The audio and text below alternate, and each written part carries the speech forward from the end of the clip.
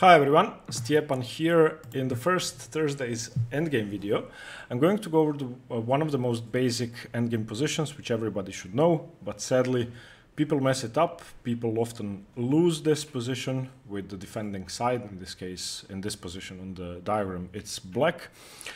And this has to be corrected. This is a position which you should know by heart, which you should know if somebody wakes you up at 3 a.m. and asks you how do you draw a Philidor position. Okay, let's get into it. So the Philidor position is also known as the Philidor defense, not the same as the Philidor defense against e4. Probably a better term would be Philidor's defense, and also known as the third rank defense. Now, it's a defensive technique that helps you draw rook and pawn endgames where you have no pawns and your opponent has one pawn. So if you are a pawn down in a rook endgame, you're defending with just a rook, that position is still a draw with proper technique, and I'm going to show you how and why. Okay, to start with, I've chosen the worst possible case for the defending side. So the defender's king is cut off on the last rank, or on the 8th rank. The attacker's rook is perfectly cutting the king off, so the king takes no part in the game. What white is going to do, white is of course going to advance his pawn up, and that's possible because the king can go around the pawn from both sides, therefore the black rook is unable to defend. So let's just continue the position until we reach the critical point. For example, rook g5, black does nothing. The pawn advances, black does nothing. And now this is the first point. Until the attacker's pawn reaches the critical position, you as black, or as the defender, don't have to do anything. You can just wait. Any sensible move is fine.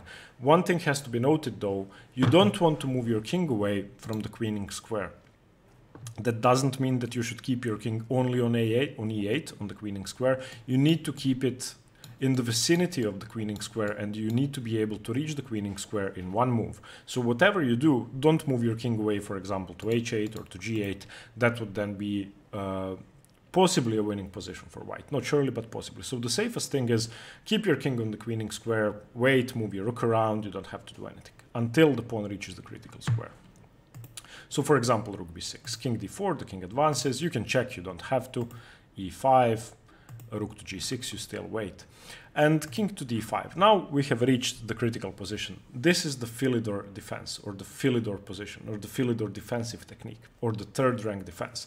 It's the third rank defense because your rook cuts across the third or the 6th rank, disabling the attacker's king from advancing forward. Therefore, it's impossible for white in this case to make any progress because he is unable to advance his king until his pawn advances to provide shelter. So if the pawn advances, in this case, to e6, then the king will have been sheltered and will be able to go to d6 without being interrupted. So, one thing that you have to note here, in this position, you still do nothing. You can play rook to b6, you can play rook to h6, you can play king to f7, you can play king to f8, you can play king to d8, doesn't matter. You just wait. And if that happens, white has no way of making progress. White can also just wait, and you both basically do nothing until white decides to advance his pawn. So coming back to this position, at some point, white is going to have to do something. White is going to have to play the move e6. So for example, king d8, you wait. Rook h7, white waits. King e8, you wait. You don't step away from the queening square. Rook to a7, white does nothing. Rook to b6, black does nothing. And now finally, e6. And now what white is doing, white is prepared to do this, to get past the pawn, around the pawn, to the f6 square, and then checkmate or promote and win the game. So this is the critical point.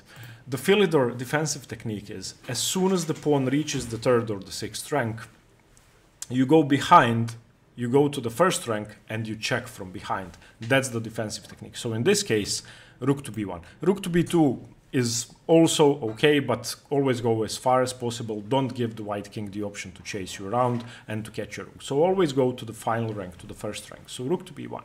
And what's the point? If now king to d6 is played, trying to, well, checkmate in this case, rook to a8 would be checkmate, you now check from behind. Rook to d1 check. King e5, he tries to go around to the other side, rook to e1 check. King to d6 again, rook to d1 check. And the position basically is repeated until white accepts a draw. There's nothing he can do. If he tries to go towards your rook, he doesn't have time to do that. Rook g1 check, you can just check. If he goes back, then you repeat, you check. King to f3. Now you simply go rook to e1 and you win. The thing is, as soon as he checks you, you advance up the board with your king. If he does that, you advance up the board with your king and you are easily going to be able to round this pawn up. So let's repeat what's going on. Until we reach this critical position, when the pawn is on the 4th rank for the defensive side, on the 5th rank for the attacking side, we do nothing. When this happens, you have to be prepared to meet the move e6, the only advance white could go for, with, in this case, if black does nothing, if white plays e6, what do? You go rook h1, so that you can meet king to d6, or king to e5, or king to f6 eventually, or even king to c6, with rook check from behind. That's the Philidor defensive technique. Let's go over one other position. This is a slightly different example. The same technique applies. Nothing is different. The defender's side is, of course, better off here because the king is not cut off. So the attacking side, of course, cuts the king off, rook to b6. King to f7, and now we continue. King to e5. Black doesn't have to do anything. As I said, black can just move the rook around, do whatever he wants, wait around, there's no pressure. e4. Let's reach the critical position. The king is cut off. Black doesn't mind that because he knows the Philidor defensive technique. Rook to a1, king to e6. Rook check, king d5.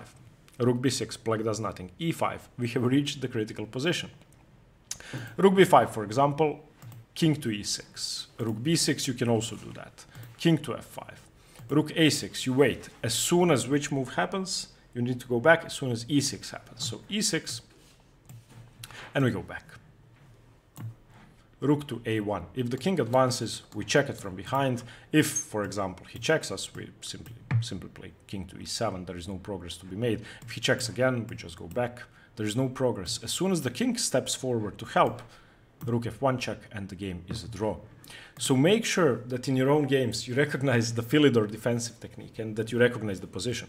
One thing I would like to highlight is a technique I've learned from Jonathan Rawson. From Jonathan Hawkins. Sorry, I mix them often. From his book Amateur to I Am, which is, by the way, an excellent book. You should read it if you can. It is a technique of reducing the endgame to known elements. So if, for example, we imagine a position in which we have a 3-2 rook endgame. So let me set something up. Okay, board editor. I'm just going to quickly set something up so that you can see what I'm talking about. So, for example, this. Let's put the king here. No, that's stupid. King here, rook here, rook here, analysis board. Okay, for example, we have this. So, as black, trying to reduce the endgame to known elements, in this case the known element is the Philidor position, you know that if you manage to trade off 2 of those pawns, it's going to be a draw. You know that. Therefore, in tournament chess, top players are going to sometimes agree to a draw in this position. Very often, if they play it out, it is going to be a draw. Of course, both sides can mess it up. If black doesn't know the Philidor position, he can lose the game. Let me just show you one more example. I'm sorry, I've gone out of the studies, so I'm going to set it up again. Board editor, excuse me. So what happens when white has a flank pawn? We are going to look at that as well. Or better to say, when the attacking side has the flank pawn. In this case, the Philidor position doesn't apply because it's an automatic draw. There is just no way to win this. Even though the king is cut off, there is no way for white to make progress. Why is that? Because the king cannot go around the pawn in both directions. So if the king starts marching up, black can just check it, and then check it endlessly and then win the pawn. The king is unable to go around the pawn from both sides as if the position is when the pawn is, for example, on d3, e3, e4, wherever else on the board. On rook files, the Philidor defensive technique is unnecessary. You can just draw easily. Okay, thank you for watching. I know this is pretty basic, but I'm going to go through basic rook and pawn endgames in the next, I would say, 20 weeks. Because rook and pawn endgames are those that occur most often in tournament games. And the Philidor position is one of the most basic positions you have to know.